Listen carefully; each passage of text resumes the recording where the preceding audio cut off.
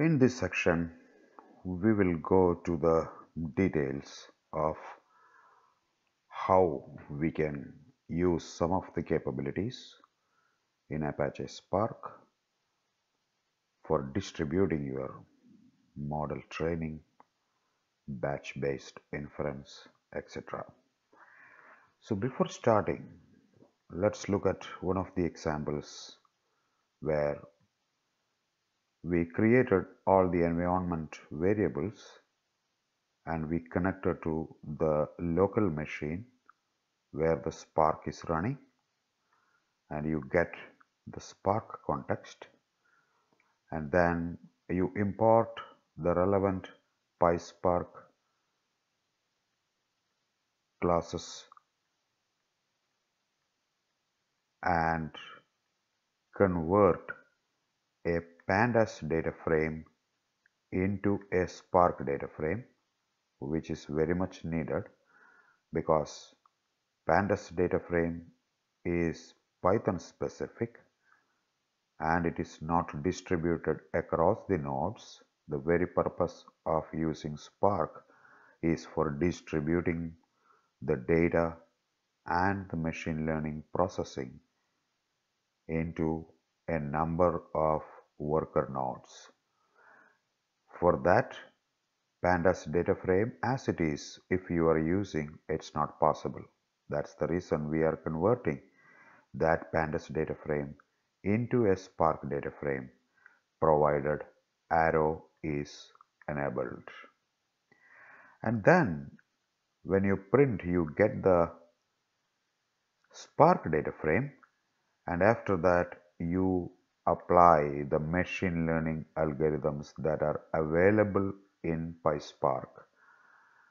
So from here onwards, you are using the methods and the feature engineering aspects as well as the model building that are available from PySpark, and you continue, create your model, predict. That's it. The big question is now, hey, I'm not familiar with PySpark ML methods. One important point. The second, the methods and the feature engineering and the models that are available in Spark is not matured as that of Python machine learning libraries, because Python is well known for the diverse set of tools like scikit-learn, TensorFlow, etc., that are available and widely used in the machine learning world, far better than that of the Spark-based machine learning, PySpark ML algorithms and the facilities available. So you might have written a scikit-learn code. Will you be able to use this approach that you are seeing here in on line 3 for converting your code into something that can be invoked by scikit-learn? Or can we use that scikit-learn on this particular line like pyspark.ml.scikit-learn?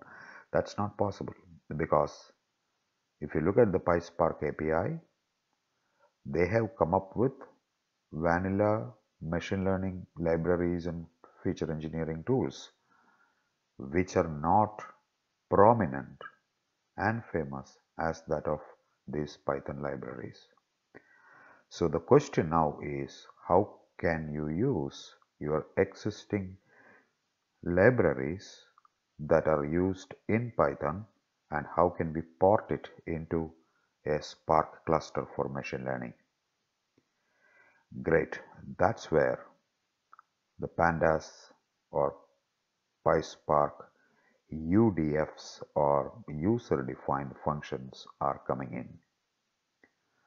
So let me just give you an overview of how Python works on a Spark cluster. So if you look at this diagram, this is the Spark context that we have created. And as you all know, on the top of the program, we have imported the Py4j libraries from the Spark cluster, right? And we get a Spark context. And so far we are in Python. The white boxes here represents Python and the blue boxes are standing for JVM. And when you are submitting the code, internally first it will convert it into a Java based context using Py4j library and then will be submitted into the Spark cluster if it is local machine or is a remote Spark cluster. And then each worker is going to execute your Python code. This is how the pandas UDF works. So if you have written your scikit-learn libraries, then that particular code is going to get executed on each worker for every task. But the whole issue is there is a lot of time getting spent for converting the Java based Spark data frames into Python, and that's where Apache Arrow comes in, and internally Arrow will be used in order to convert it into a corresponding pandas data frame or pandas data frame back to a Spark data frame. They have made it very efficient because earlier the driver program on your Spark cluster was having the complete responsibility of collecting the entire data and then doing the processing, which was causing a lot of memory issues and it was a time-consuming operation. Your whole idea of distribution was not perfect in that architecture. So here what we are doing is we are converting that into an in-memory very fast convertible form called Arrow, and then we are going to use the Python UDFs to execute from each worker node on the chunk of data that is getting distributed so that we get high parallelism. And you can refer to the documentation on the PySpark usage guide where you will see some of the examples, and as you have seen, you have to install PyArrow and make sure that your program contains arrow based execution enabled equal to true. I faced a lot of problems when we are doing the PyArrow installation. Do not use conda install PyArrow. Instead, use pip install PyArrow, and it is always better to go with version 0.8.0. So if you look at my Anaconda prompt, you will see that I am doing the installation as shown in this particular line, the pip install pyarrow 0.8.0. Also, I faced some issue for the NumPy and SciPy packages. For that, I used Conda first and it was giving some issues. So I removed it as Conda remove SciPy and NumPy and used the pip install NumPy and pip install SciPy. So please remember, pip install SciPy, pip install NumPy, and pip install pyarrow double equals 0.8.0 so that you are specifying the version. And I am running this Anaconda Navigator on administrator privileges. And whenever you are starting your Spark cluster, as explained earlier, you make sure that your Spark cluster is also started with administrative privileges. Those are the basic steps that are needed for doing any code with PySpark UDF. Now let us look into the code. This is an example where we will show some of the features, and I have written the comment on the top that do not use conda install for numpy, scipy and pyarrow. Instead use pip install. First we have the common imports that we have seen, and then we are creating a job lib. But those who are familiar with the Python, job lib is a fantastic library to create the pickle files and do a dump of those files onto a particular directory so that you can load back that models. And the whole aspect of this particular code is to show you how you can use the PySpark UDFs with your standard Python libraries to create models and train them on a Spark cluster. And as you can see here, we are having the sklearn linear model, and we are using linear regression and the other imports as usual. Then we are creating some sample data, and intentionally we are creating two sets of data. One is called data frame 1 and another is called data frame 2. And to make sure that there are some noise we are adding, we are taking a 2.5 times factor for the noise here and 3 times factor here for the noise, so that our sample data is having a little bit of noise, but it is a completely linear relationship. And then we are converting that data frame in pandas. Remember, we have not yet started Spark at all. We are using the pandas data frame and then writing to CSV in a compressed format. So let's start executing it. First I will go ahead with this one and then this one and then this one and then this one, so that now you have got a directory called synthetic data with the two files df1 and df2. And let's look at the directory. You can see synthetic data, and you have got two files there, df1.csv which is compressed and df2.csv which is compressed again. No other files, please note that, because later we will see some more files here. And now coming back to our code, you might be asking, what is the reason why we are compressing it into two data frames? This is to show you the parallelism. In Spark, whenever you are storing the data is getting distributed, right? And the data is getting distributed into many nodes. We don't want an infinite number of partitions created across the nodes so that an infinite number of parallel processing will happen depending upon the number of partitions. Instead, we want to limit it so that two parallel executions are happening on my data. If I'm not compressing it, it will be the liberty of the Spark execution engine to decide how many partitions are needed.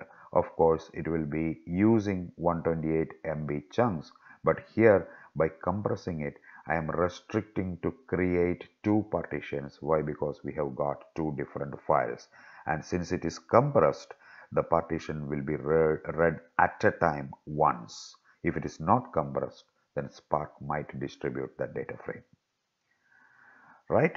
And now, as usual, we are going to connect to the Spark cluster. As you have seen here, my master and my worker node are running already with administrative privileges, and we'll go ahead and connect to that Spark cluster.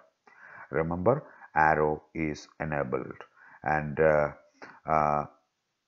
to make sure that there are no errors when you are getting arrow enabled, you must have executed pip install pyarrow equal to 0.8.0 on your anaconda command prompt on this particular conda environment. So you can see that now, depending upon the program name sklearn linear regression, you got this particular Spark context that's available. I am keeping less memory in this case. Next, we are going to read it directly as a Spark data frame. And this is what I mentioned to you earlier, that since you are giving the compressed format from that particular directory, there are two files, so it will create two partitions which you can see by printing the number of partitions out, so that you can double check that whether your assumption of creating two parallel execution is happening or not. So here it is 2, and this is the reason. So if suppose you are having a very big file, if you are able to compress it into, let's say, 10 compressed formats, then you are ensuring that your Spark cluster is going to execute 10 times the parallel execution, or the worker threads basically.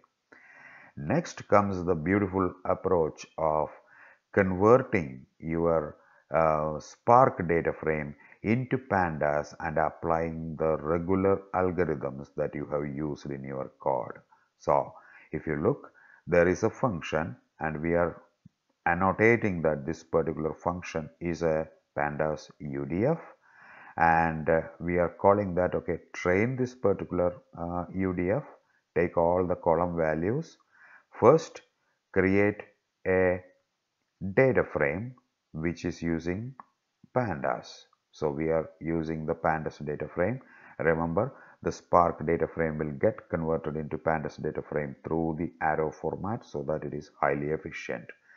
Then we are telling that, okay, my model is the linear regression, and then I'm calling the fit on that particular model so that my training is happening. Once the training is happened, then I'm creating a naming convention. You can see that I'm going to use a column name called name, which I have declared earlier, that df1 is the name of the first dataset, df2 is the name of the second dataset. I'm using that as my signature, and then I am dumping that model that we have created into this particular directory in synthetic data folder. So what happens is that the models that are getting created by parallelly training the two different data sets. So what I'm showing you here is the model creation parallelly for two different data sets, creating two different models. You can always create one model as well, but this is to show you the parallel execution of model creation on a Spark cluster. And then we are going to predict a particular result on on one of the training data, and then we are going to get the result, right? So let's execute it, and let's see what's happening. This is just a function, nothing happens here, and we are going to execute it in this particular cell. Please remember that in Spark, if you are not calling an action, these are all transformations. If you are not calling an action, then the Spark cluster will not be executing that particular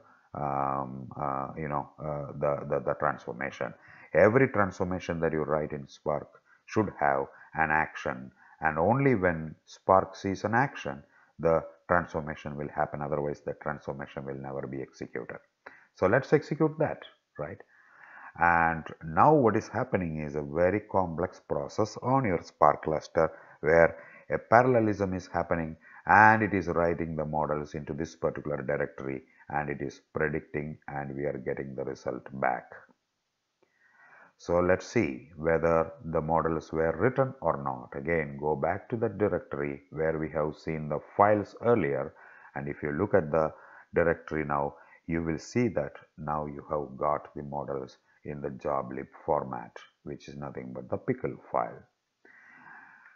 You can load back that particular model, and then you can look at the coefficients to see how accurate it is. So if I run this, and if I take the model coefficient and the next one model coefficient, remember we added a 2.5 noise for the df1 and a noise of 3 for the second model, second dataset. That is why you are seeing here almost 2.5. Of course, is a little bit higher, and then here it is near to 3, which proves that, of course, that is the coefficient or the noise that we have added. Now go back to the Spark cluster and then let us look at the execution now. You can see that the code is now running because we have not terminated the kernel, and if you click on that particular one, you will see how many executors happened in the whole process, right? And if you are looking at the finished executors and if you are looking at the application and looking at the worker, and if you are investigating what exactly happened in the cluster, you will be seeing the timeline that is being used for this particular application. So let's look into that. You will see the completed jobs, and if you look at the event timeline, you will see that there were 2 parallel tasks, and the completed jobs, you can see how it got executed, and you can also look at the DAG timeline, which I'm just searching. If you look at the stages, and then you can see the DAGs that are getting executed, and where DAG is nothing but the direct acyclic graph, where you will be reading the data each partition by once and then executing it in multiple stages. So look at the number of stages, 2 here for 2 different data sets, and finally it is counting the data, remember the action that we have performed after the transformation. So that gives a brief idea of how we can use Spark for model training on Windows.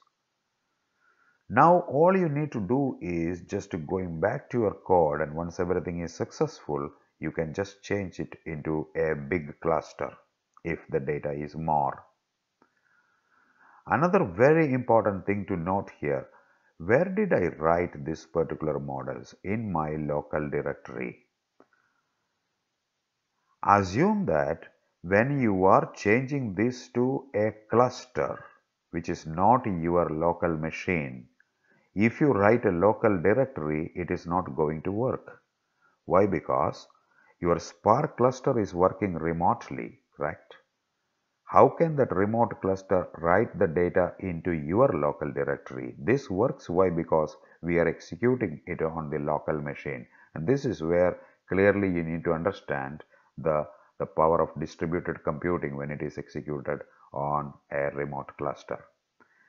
So if it is a remote cluster, make sure that this directory that you are specifying is a shared directory on that particular cluster, so that every worker can write the result back. Otherwise, you will not be able to see it. For example, if I just remove it and just type model udf.joblib, you will not be seeing this particular model udf in this particular directory, and Spark will be writing right directly onto the worker nodes. So that is very important thing to note, right? And now there is a bit of discussion happening, and this is for the future, and it is not yet fully matured. So if you just copy that URL which is there in the code and paste it here, and if you are seeing that there is some action going on in order to make this job lib to submit a Spark job very easily, but there are some limitations as it is currently not supporting model engineering, model inference, feature engineering, etc. in parallel. And I think for registering this particular Spark, you will have to write all the code that we have written so far, and maybe a little bit complex as well. So we can wait till this is getting a little bit stable, because a lot of activities are going on in this particular job lib to submit a job to a Spark cluster very easily, but making sure that you are writing into the correct location, making sure that your distributed architecture is working perfectly will all be our responsibility, right? So this is how you will be using on Windows, model training for a library that is written already in Python and then port it onto a Spark cluster. So two approaches. One, write the plain vanilla Spark without using any scikit-learn or any Python libraries. Use all the ML libraries provided by Spark by spark.ml package. Or use your algorithm and then port it into a pandas UDF with Apache Arrow enabled. This is one of the most advanced and most prominent method currently getting or gaining importance in the industry. Thanks for listening.